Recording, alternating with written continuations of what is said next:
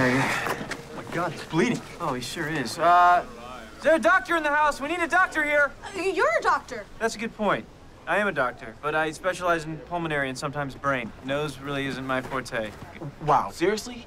You have problems. Yeah, we'll use this. Yeah. Here we go. See, you're gonna be fine.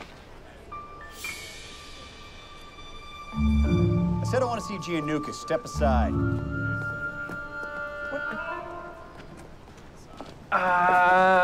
Hey! What are you doing here? I want to crack at that stalker nerd. Man's hiding something. What the hell happened here? Okay, listen to me. Your stalker nerd almost got toasted a few minutes ago, okay? Yeah, he was the victim. Everyone knows he does the grilling, so unless he was trying to kill himself, he's not our suspect. Now get out of here. Well, a very good-looking man is in a coma, and somebody caused it. I'm putting an end to this circus now. Listen up, 15-minuters. Todd Kramer's crash was not an accident. Someone is trying to kill the contestants of this pathetic replacement for human interaction. Side note, true love is not found on TV. This pasty detective is right. It's found in a women's prison facility. Wait a minute.